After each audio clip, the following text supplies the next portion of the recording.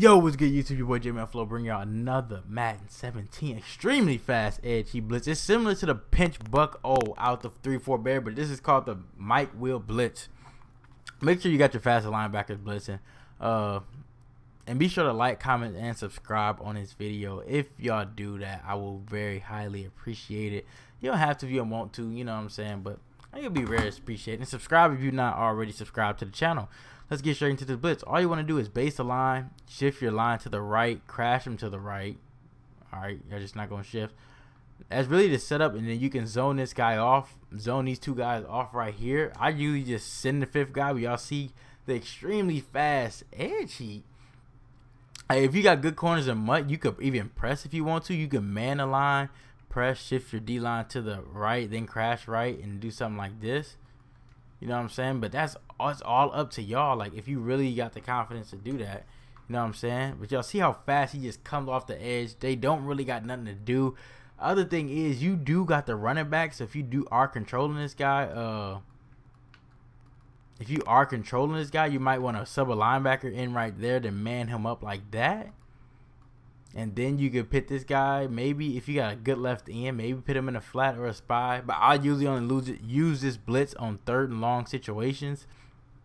That's usually the only time I use it. 3rd and long, 4th and long, where I know they can't go to the flat. So then I usually just send 6 people like this, because like they can't go to the flat. You know what I'm saying? It's like, what are they doing then? You know what I'm saying? It's 3rd and 23. They can't go to the flats. They can't really throw corner routes.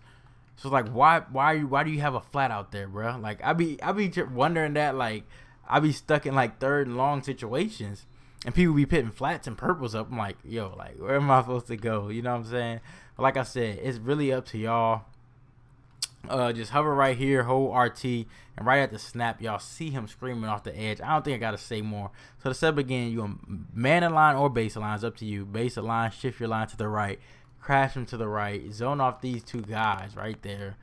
I usually just leave the other guy blitzing, or if they start running with their quarterback to the other side, you pit him right there, and then once they start taking off, I'll send the spy by clicking in the right stick.